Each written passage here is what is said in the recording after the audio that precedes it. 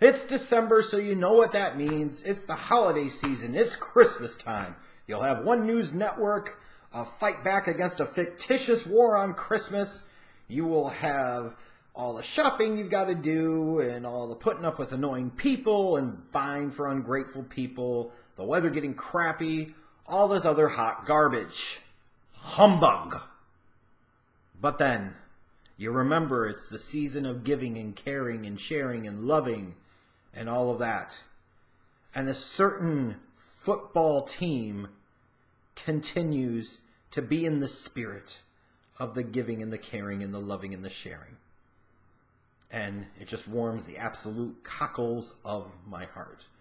And through the years of doing videos here about sports on YouTube, a lot of things have changed, but some things remain the same. And one thing that refreshingly and necessarily stays constant for me is that the Cleveland Browns organization truly is the gift that keeps on giving. Time after time after time after time. No matter how much the faces change, the results are still the same. And actually, to make a small correction to that, the results continue to get worse, if that's possible. But it is because the Cleveland Browns are figuring out a way to make it worse. So I'm sitting there minding my own business today, and I just happened to check social media, and I saw what went down, and it was like an early Christmas present for me. It's like the gift under the tree that's there early, that you've peeked at ahead of time, and you know what it is, and you can't wait to open it. You want Christmas to hurry up and get there. Well, that's kind of what this was like to me. I wasn't planning on bashing the Browns until the end of the season. But they gave me this gift. And I must accept. I must. If you ever wondered why I refer to the Cleveland Browns as the Skidmarks of the National Football League, today's announcements, today's decisions/moves are only further vindication of said label. The Cleveland Browns are indeed the Skidmarks of the National Football League. If you thought the Bengals were the Bungles of the 90s, the Browns have taken that over the past decade and a half and truly become the shit streaks of the league. They absolutely have. So today's big earth-shattering announcement by owner Jimmy Haslam is that Sashi Brown, the general manager, Moneyball in the NFL, him and Paul DePodesta, they're going to be the dream team of suck after his 1-27 team. Think about this. Since Sashi Brown became the general manager, started the 2016 season, this team has gone 1-27. Sashi Brown has been shown the door, as he should have, because he's an idiot, because he sucks, and the results on the field for the Cleveland Browns clearly indicate that he sucks. It's like a Sam Hinkie in a way, accumulating all these draft picks with absolutely none of the redeeming qualities at all. At least you could say for the stupid things Sam Hinkie did, like drafting or trading up, or trading Drew Holiday, to get Nerlens Noel, drafting a Michael Carter Williams, and passing on guys like Steven Adams and the Greek Freak in the 2013 draft, drafting Jahlil Okafor in 2015 instead of Kristaps Porzingis. I mean, it was Porzingis. He was right freaking there. Just draft the damn dude. At least you could say he hit on somebody like a Joel Embiid. Maybe you say a Dario Saric. And he accumulated a bunch of draft pick currency and future salary cap flexibility. Well, the Cleveland Browns just accumulate lost season after lost season after lost season. They accumulate a bunch of picks and then proceed to blow them time after time after time. The true definition of insanity, we've heard, is to do the same thing over and over again and expect the result to be any different. That's the Browns. That's the Browns. So, of course, the current general manager didn't even make it 2 years through. But honestly, you can understand why he was fired. Shouldn't have been hired in the first place, but once he was, you saw what he was about. He should have been shown the door after this year's NFL draft. But then the other part of this, Jimmy Haslam, the owner of the Cleveland Browns, makes a pronouncement after firing his general manager that head coach Hugh Jackson, yes, The same Hugh Jackson was hired before the start of the 2016 season. The same Hugh Jackson that has orchestrated a 1-27 stretch over the past 28 games dating back to the start of the 2016 season.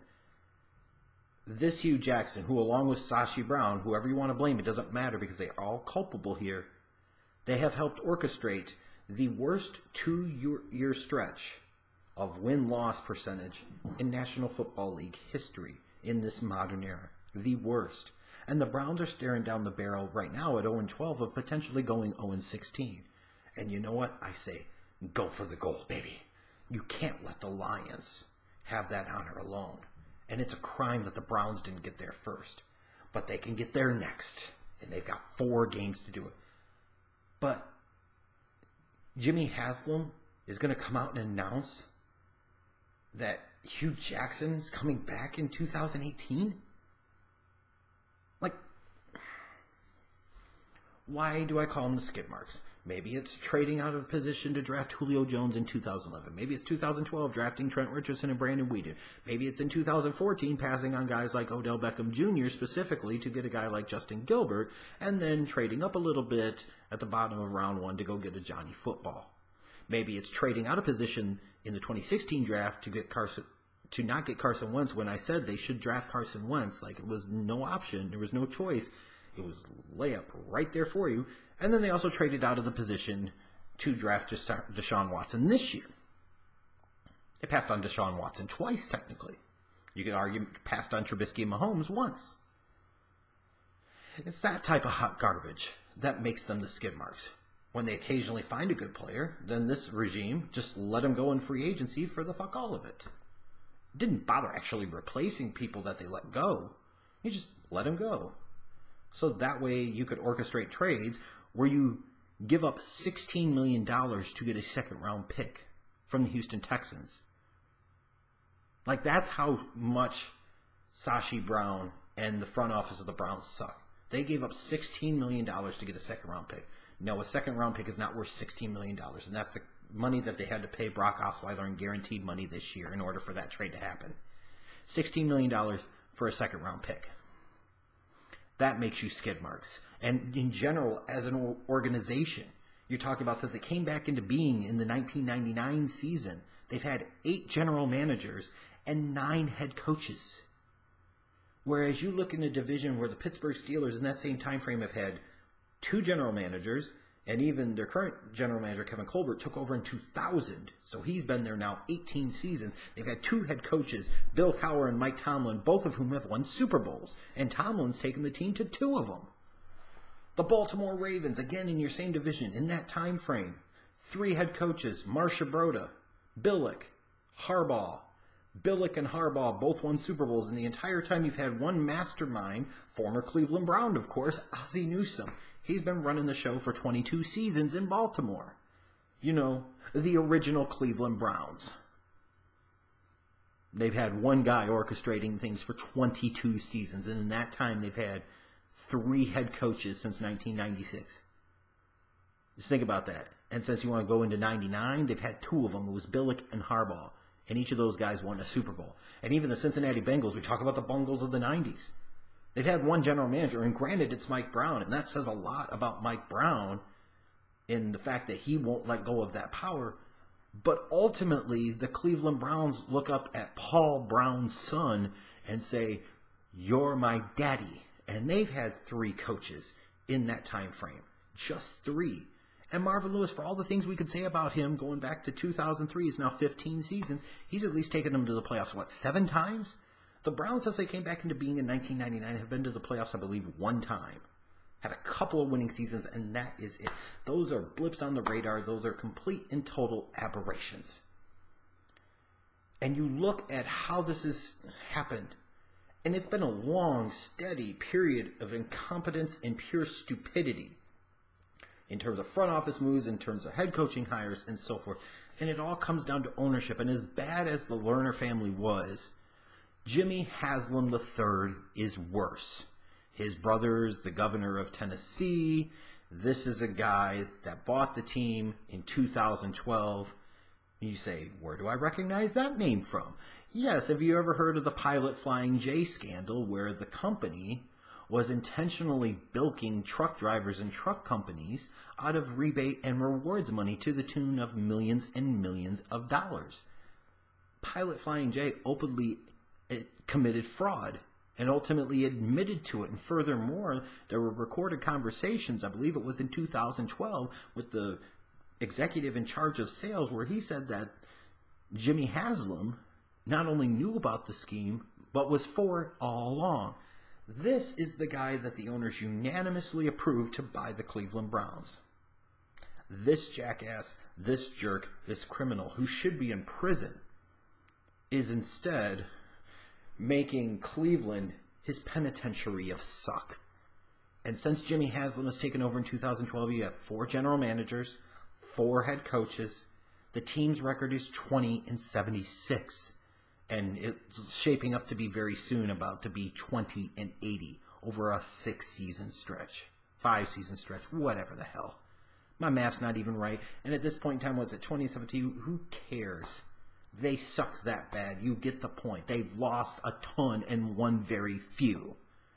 Whereas they have other organizations in their division show them that you put competent football people in charge of your football operations. They find decent, competent head coaches, and you get stability in your organization. You enjoy some form of consistent success. Instead, the Cleveland Browns turn things over and over and over again.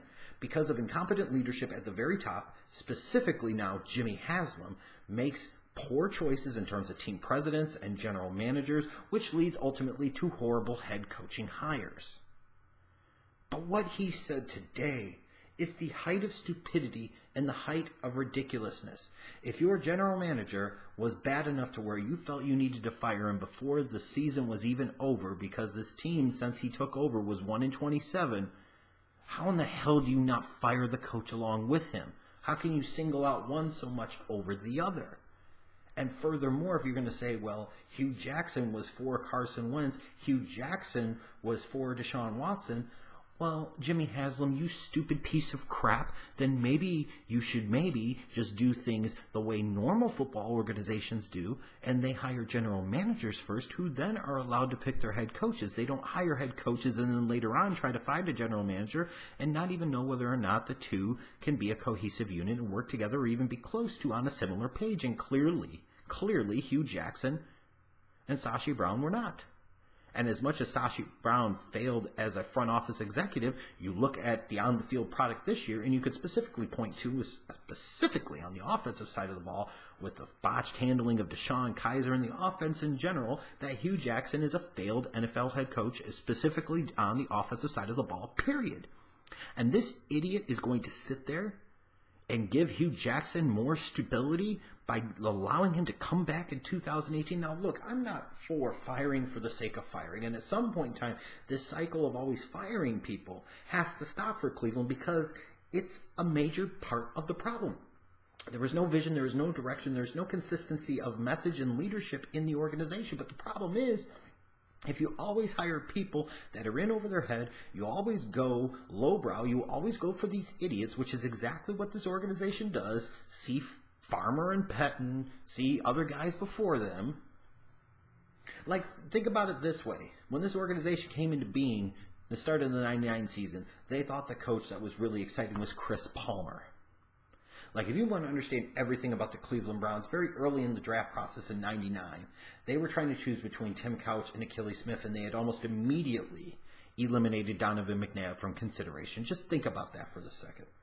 It's almost like the Donovan McNabb curse in a way. They didn't take the right guy, and it screwed him for almost 2 decades now.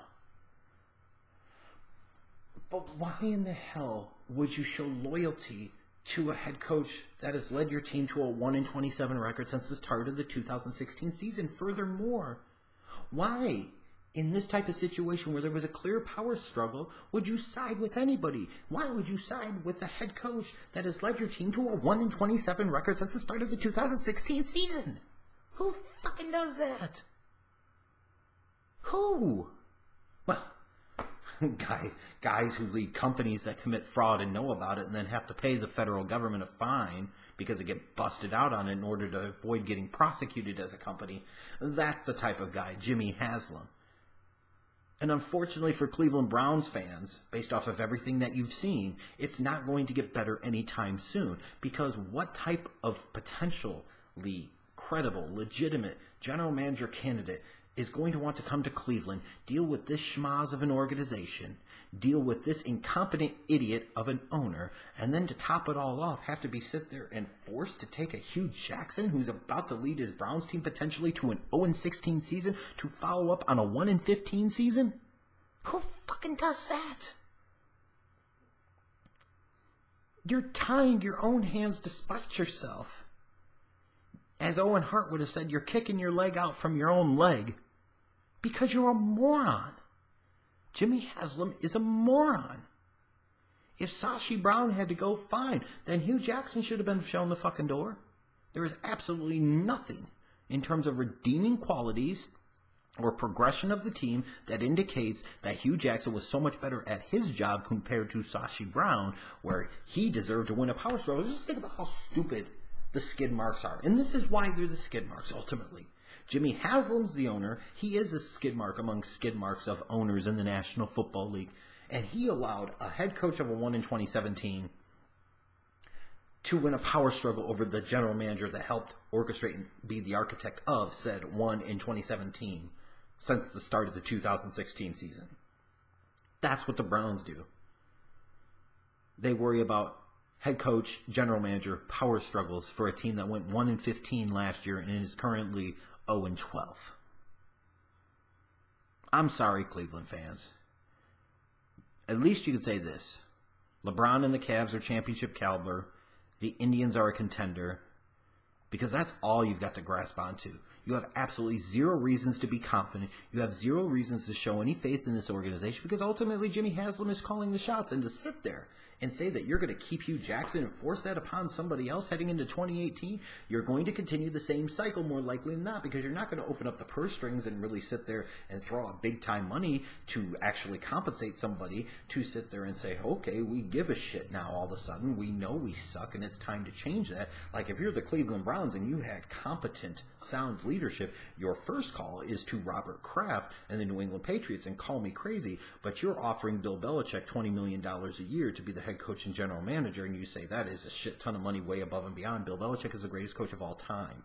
If you want to at least show that you were serious, then you throw more money than anybody could ever imagine going to a head coach, and you dramatically and drastically change the market, and you make a statement and say, this organization screwed up 2+ decades ago when we moved out of town and we let Bill Belichick go.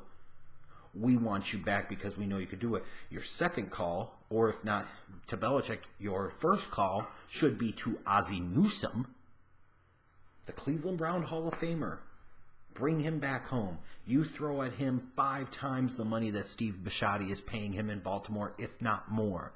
The point is you've got a crap ton of money. It's time to start using it. But of course this organization is not. And I'm not saying those guys would come because they'd be idiots to come unless they were given even more money. And then at some point in time they want to sit there and really be able to pat themselves on the back and turn this thing around. The point I'm getting at is, though, they're going to go after somebody else's director of pro player personnel, and not even from a great team or a great organization. It's going to be some second-rate bullshit. Then this team's going to hire some type of second-rate bullshit head coach. And it's going to be the same cycle of suck. And 2 years later, we're probably going to be right back in the same position again. Jimmy Haslam is an idiot. The Browns as an organization are the laughingstock and the Skidmarks, you could argue, of not just the National Football League, but all North American professional sports. They just had a power struggle where the owner sided with the head coach for a team that has been 1-27 since the start of the 2016 season. A team that has passed on Carson Wentz and Deshaun Watson in the last 2 drafts. A team that is going to try and start spinning to you this bullshit about there's absolutely no reason to trust the process because this team continues to do the same idiotic things, run by the same types of idiotic people, and the results stay exactly the same. But I'm not complaining ultimately. I'm thankful. I'm very thankful this Christmas season because once again, the Cleveland Browns have given me a gift, a blessing. And I know regifting is usually frowned upon in civilized society. But I don't mind this regifting. And frankly, I love it. and I want more, more, more. We should start calling them the Cleveland Shits, because that's what they are. They are forevermore the Skidmarks of the National Football League.